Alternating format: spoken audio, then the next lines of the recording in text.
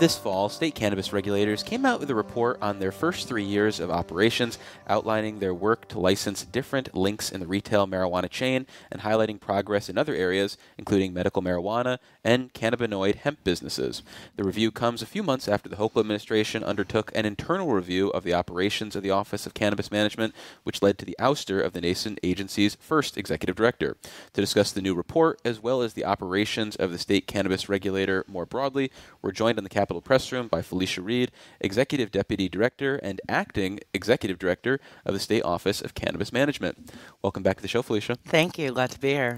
So we'll get to the progress report specifically, but first, as I mentioned in the introduction, the review of the Office of Cannabis Management's operations was initiated this spring in large part due to a backlog of retail applications submitted in the fall of 2023. Where do things stand with those applications now? So we have two queues. One is a December queue and one is a November. As for the November queue, that's the one we're working through now. And we've committed to, as an agency, reviewing that entire queue. That queue has got several thousand applications in it. But as we've put in process and put in place our single point of contact system, which you might remember being called out in the OGS assessment, we've really moved through all applications fairly quickly and getting eyes at least on all of them. We're still in the process of going through them in terms of, does everyone have their stuff in? Is every application okay? What still needs to be fulfilled by the applicant, but we are making significant progress through the November queue, and we're hopeful that I think by the first quarter of next year we'll be solidly through and concluded on that queue, and then can start to think and talk about the December queue. So the December queue is queued up. They're waiting to be tackled. They're waiting to be tackled, yes. Gotcha. And in the interim, are you taking additional applications for other elements of the marijuana marketplace, or is that waiting too?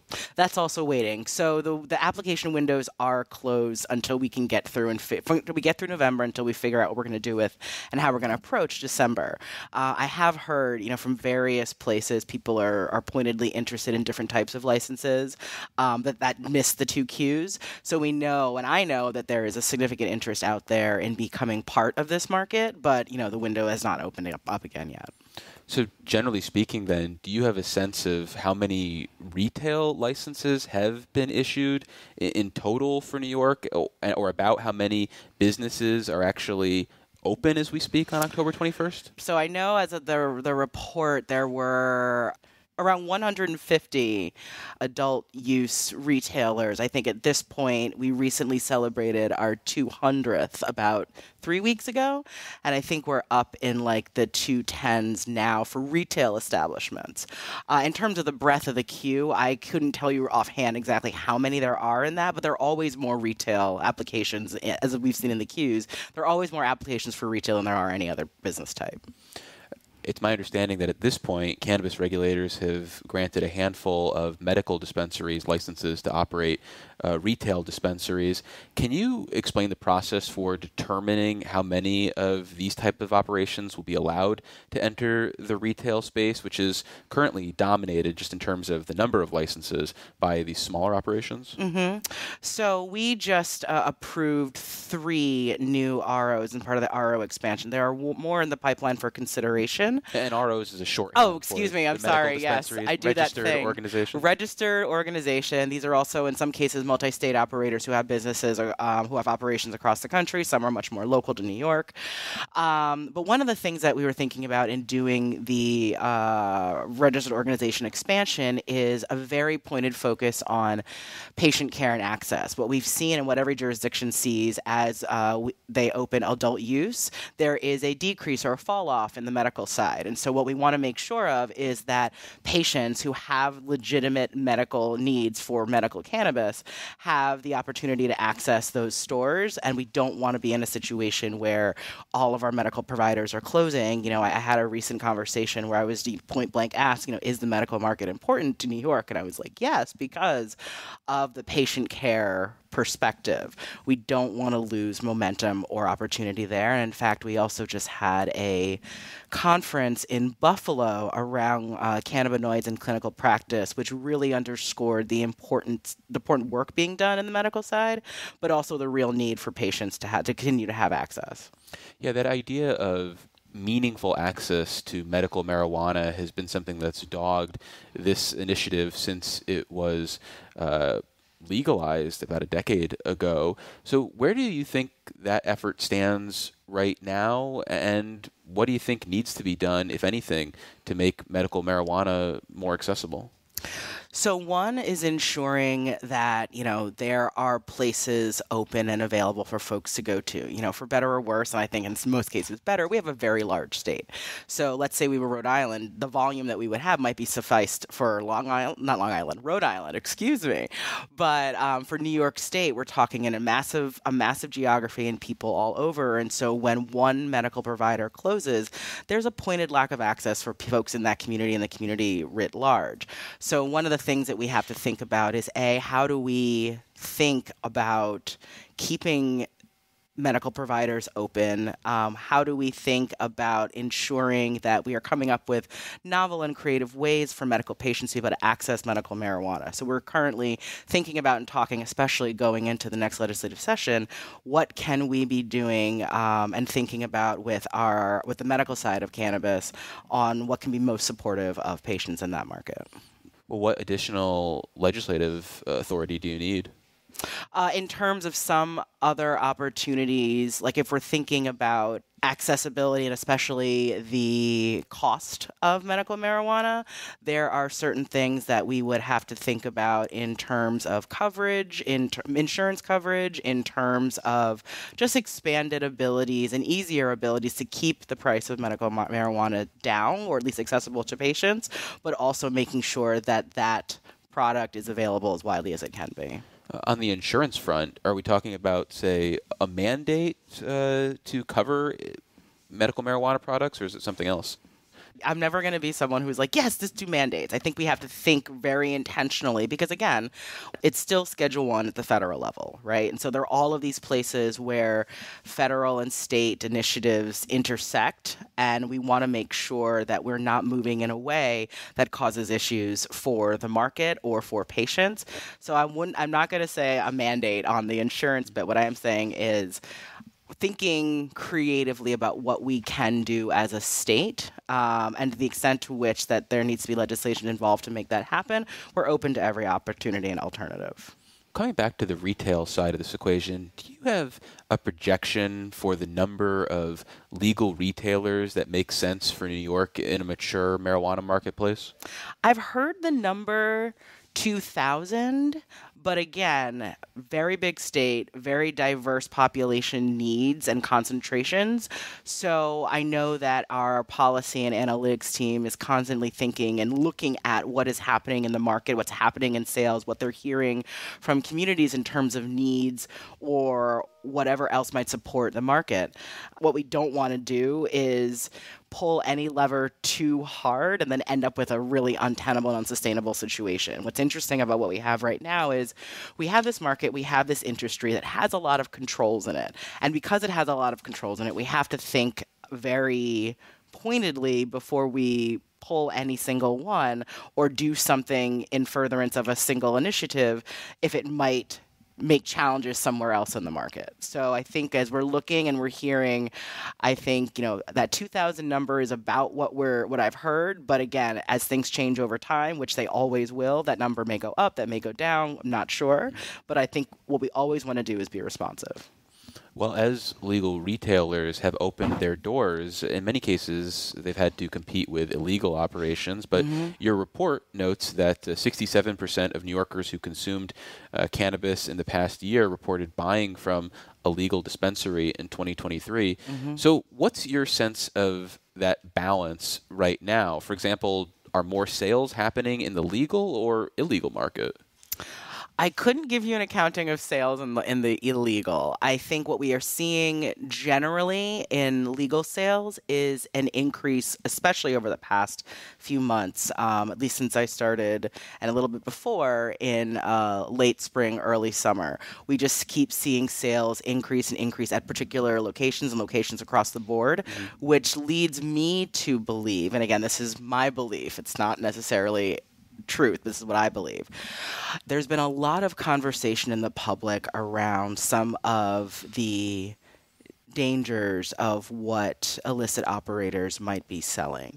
I think people can quibble and people can argue over the extent of regulation or the fact of regulation, but one of the things that I know is most important is that in the way that we regulate and look at our market, we want to make sure we're providing a safe, a clean, a highly tested product, and that is not guaranteed on the illicit market. And I think consumers care a lot about the things that they consume, right? Where is it coming from? Is it safe?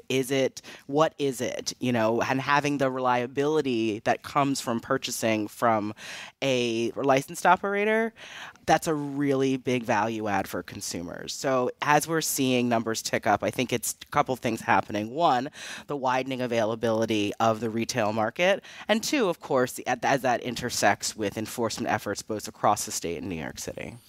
And on that health front, your report notes that 4 of 5 adverse health events reported involve products not regulated by the Office of Cannabis Management, although in total I think there were 164 adverse health events, which is probably a relatively small number when we think about how many people are actually consuming marijuana. Sure. I want to come back, though, to that 67% number of people who reported buying from a legal dispensary. There's one way to view that is that 67% have now moved exclusively to the legal market, but there are, I imagine, some people who are purchasing from the illegal market as well. Maybe they like to get flour from the illegal market and other products from the legal market. So how do you think about that 67% number?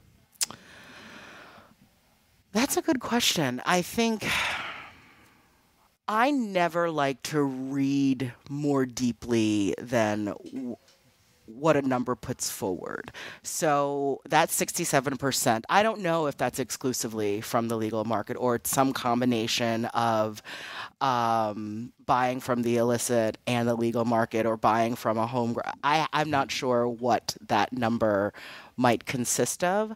However, I think insofar that it's significant, that sort of lends a degree of consumer faith in the illicit market and in the products that are available. I think one of the things I think about around consumers is, right now, to buy cannabis at a dispensary is not a break the bank situation for some.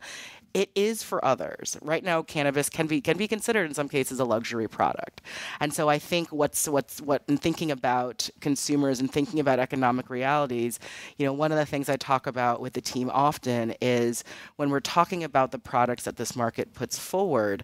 Are we talking about a range? Are we talking about things that are affordable? Are we talking about things that people find that can meet their needs? And I think we have a lot of things to look at when we're thinking about how and why people are purchasing from the regulated market and how and why people are purchasing from the illicit market. One of the things I often think about is this word tension. That is, New Yorkers have a lot of things going on, no matter where they are. And the more you make someone work to get something they want, it's going to lead to a thought, perhaps, that they might go somewhere else, and perhaps that somewhere else is the illicit market. So one of the things I always want to think about is, are we reducing tension for consumers? Are the products that we want folks to engage in universally or widely available such that it's not a deliberation that ends in going to the illicit market?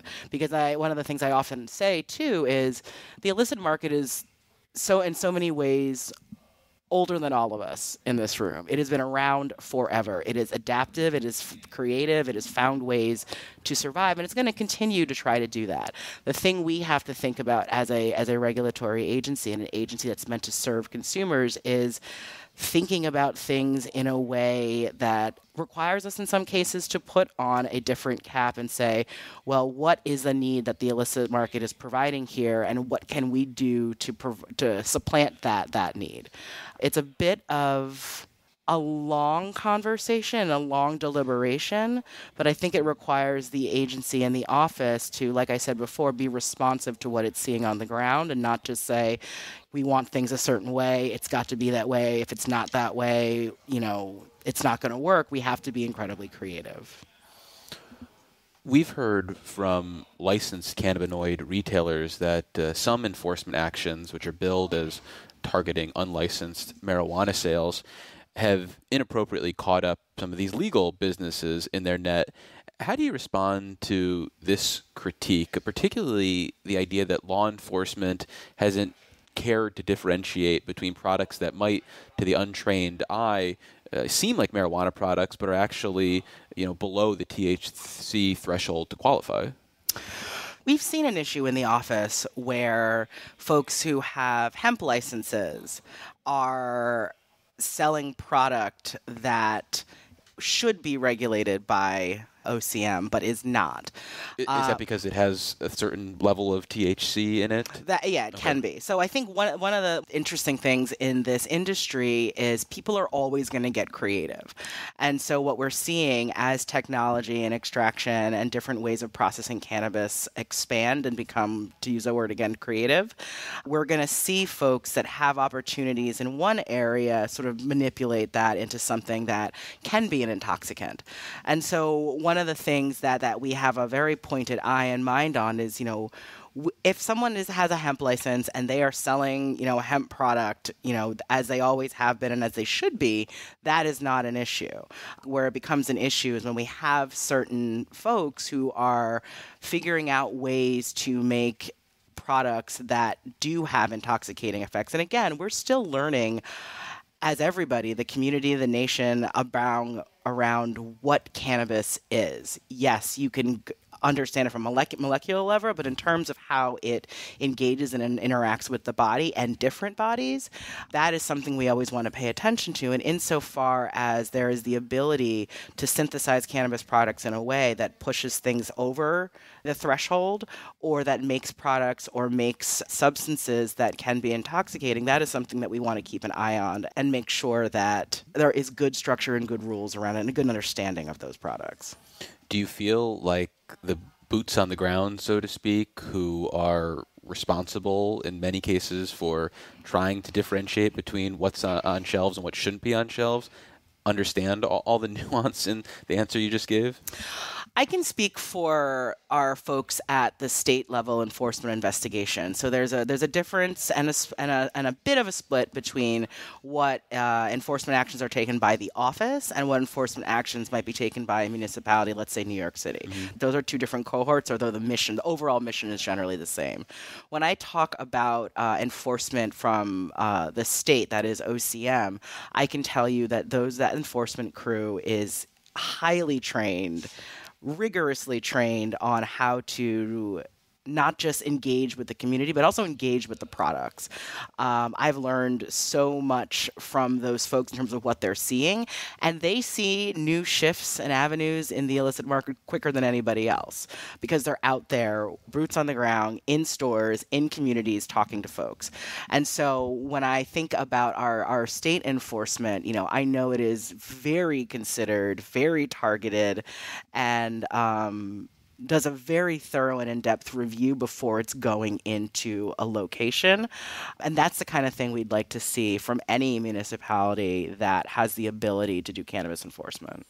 Well, according to the report, there were 1,341 enforcement inspections that have been conducted across New York State. Are the bulk of those done by the state inspectors, or does the bulk of that fall to the local law enforcement?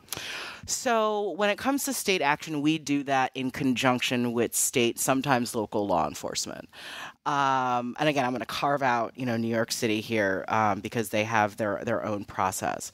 But, when it came to the task force, and we're still working with many different agencies across the state in our enforcement endeavors. So one of the things that I've talked about with our enforcement team is, we've got to be as engaged with the community as we can. And so connecting with local law enforcement, connecting with local legislators, making sure that those relationships are sound and there's good communication between us is incredibly important to addressing some of these stores, and also trying to get a sense of what's on the horizon or what's coming as the enforcement work expands. So the state has a so-called social equity fund, which is supposed to help the first wave of marijuana retailers get off the ground, like if they need access to financing. This has been a well-documented rocky rollout, but some dispensaries have been launched with the help of this financing or have received help finding a location. When you think about the breadth and scope of this fund, which is supposed to be responsible for doling out $200 million, do you think it's been a success so far, or have there been missed opportunities? Right now, we are, interesting enough, timely. We're still gathering data around the performance of some of those locations because we want to make sure, as an agency, we hear a lot of things. We hear from the public, we hear from legislators, we hear from other state offices. And one of the things that we want to be sure of, and I've said this in other places, that I'm particularly mindful of evidence, is ensure that what is actually happening guides what we do next.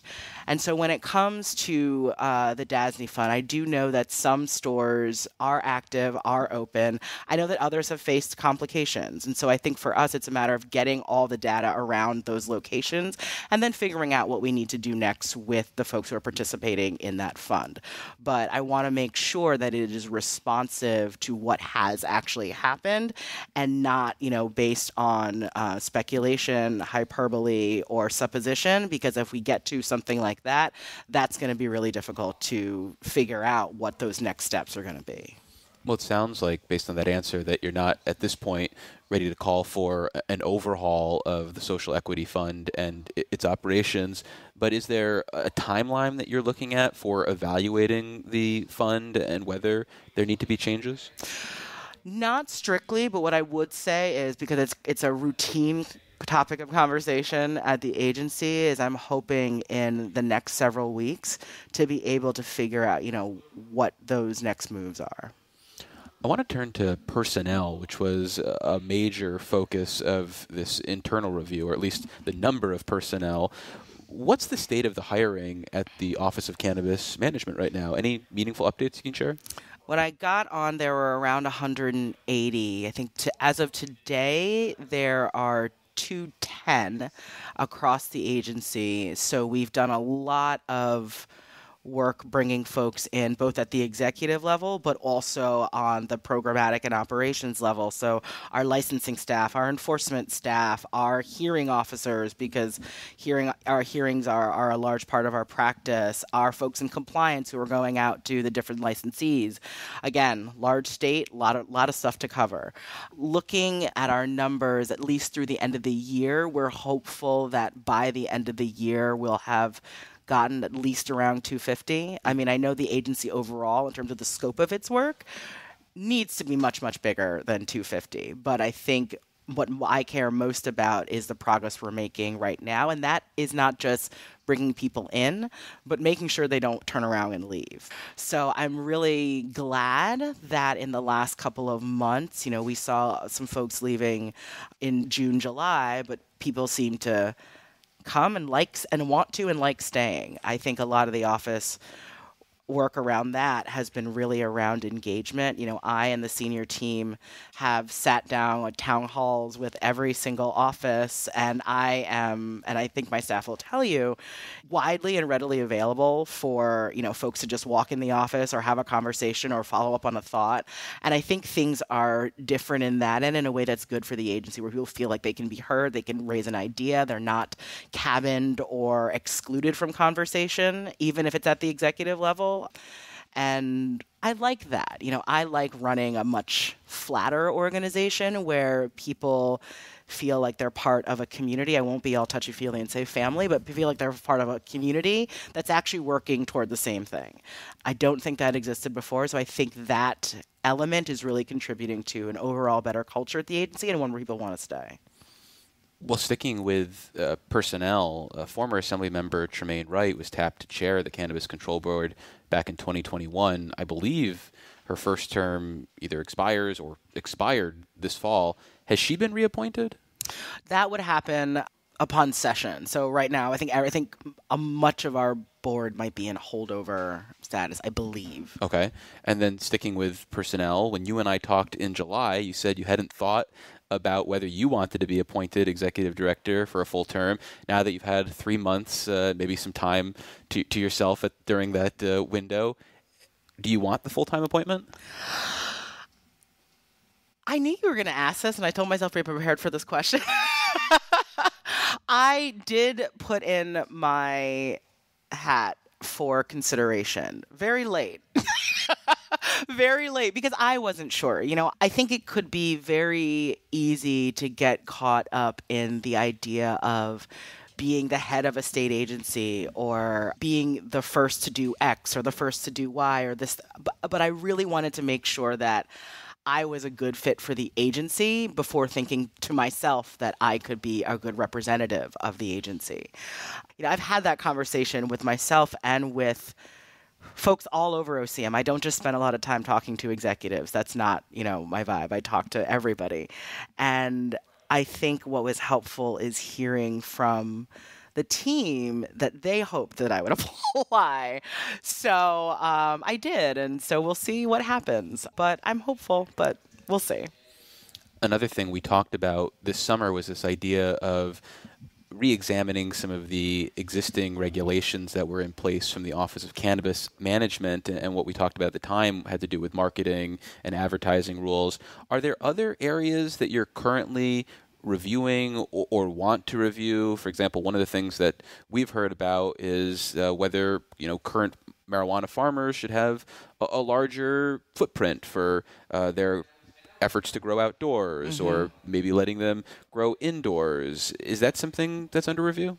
Yeah. So we just got, for the first time ever, I think the agency did submitted departmentals. And so one of the things that I really like about departmentals are, the ability to reflect on the last year or the last several years and see what's working and what isn't. And also going back to hearing from the industry, even in the 4 months that I've been here, what things were in June 2024 are not what things are in October 2024. And so some of the things that we're hearing at these town halls, at these office hours that I've been doing, that even individuals on the team are hearing back from the community, are making their way into the thinking of the agency in terms of what might need to change. I do not want this agency to become static in its approach, because I think at that point we will not be serving our market and serving our community. And so, I don't just say it as lip service, all ideas welcome.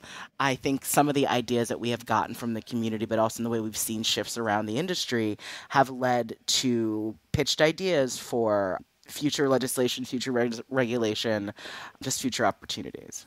So you think potentially things like indoor grow and the outdoor footprint could be revisited for the existing marijuana farmers? Yes, I would say certainly revisited. And I had the real pleasure of going out to meet licensees.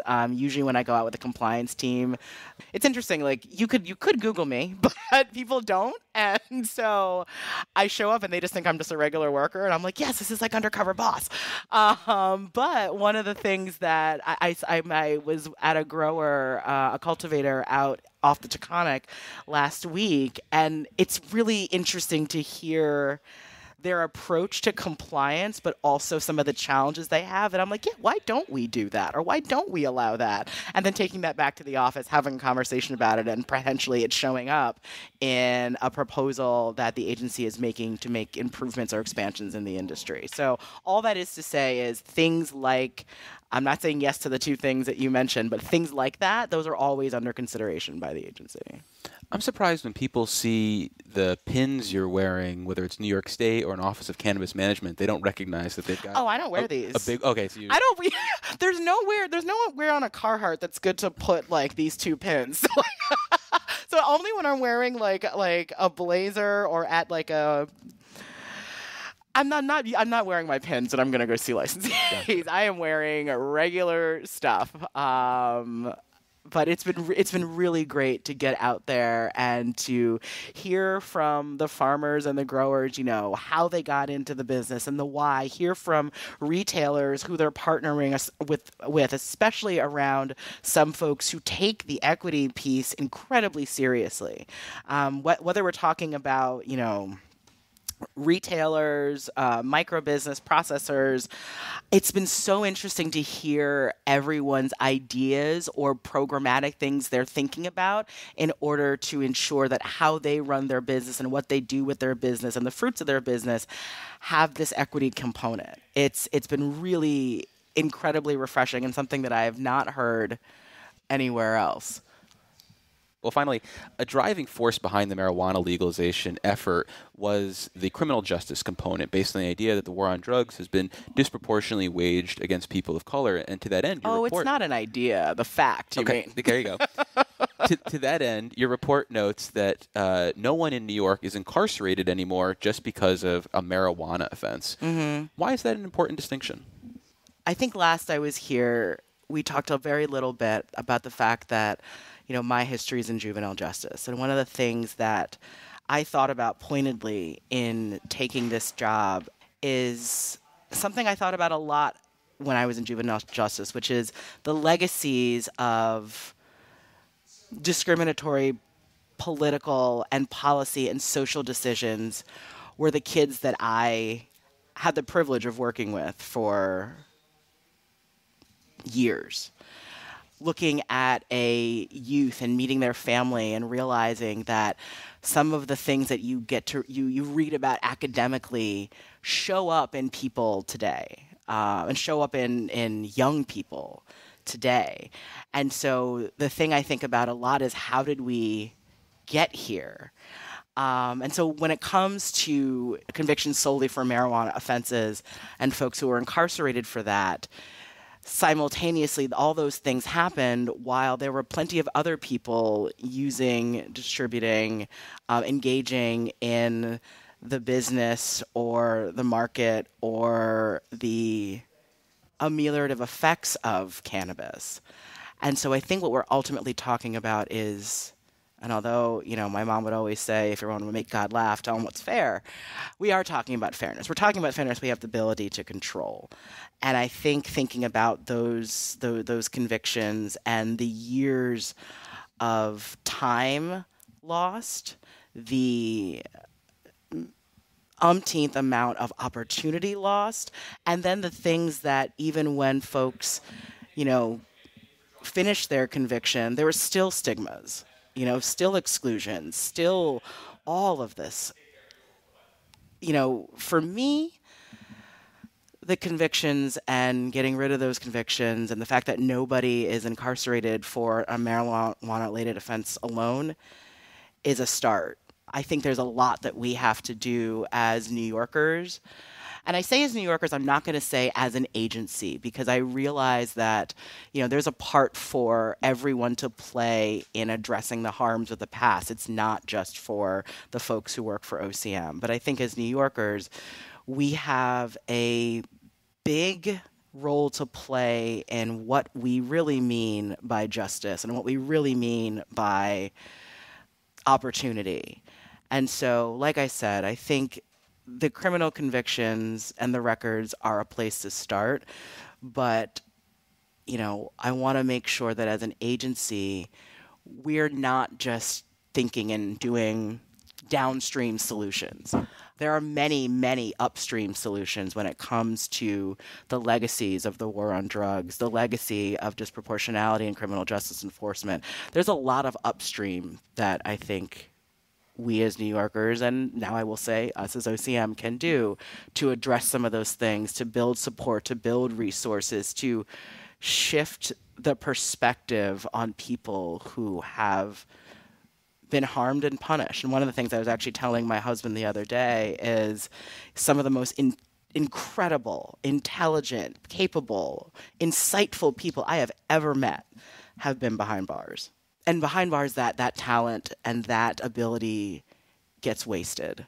And so, imagine what New York could be, what we as communities could be, if the energy and the talent and the drive of those folks was among us.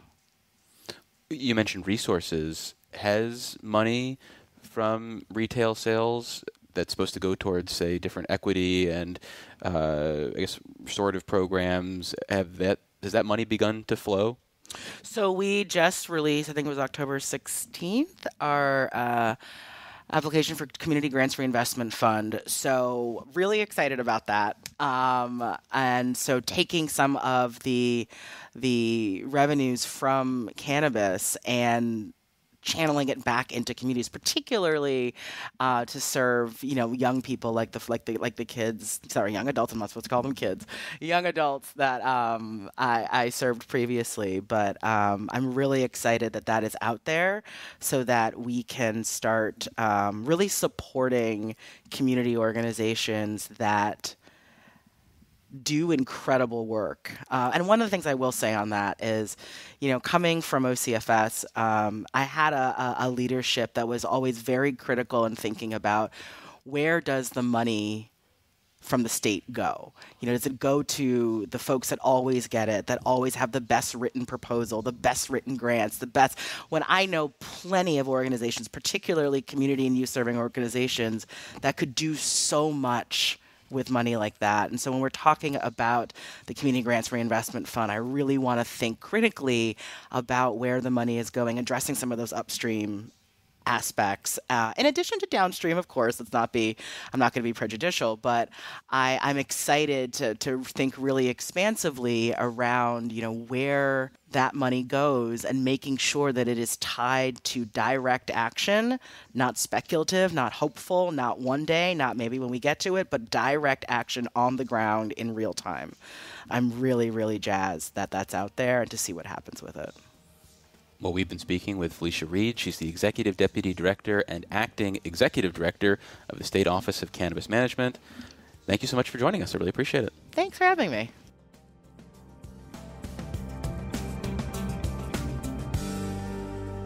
And for more Capital Press Room content, visit capitalpressroom.org or wherever you download your favorite podcasts.